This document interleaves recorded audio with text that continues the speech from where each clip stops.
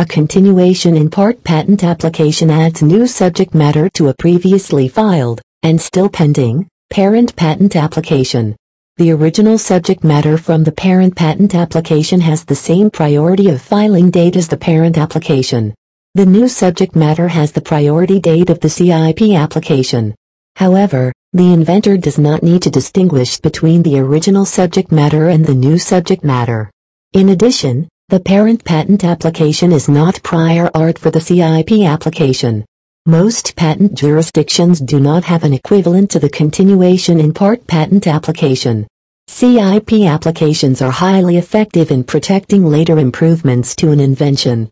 They allow an early parent application to be incorporated in many subsequent applications that protect innovative enhancements to the original idea.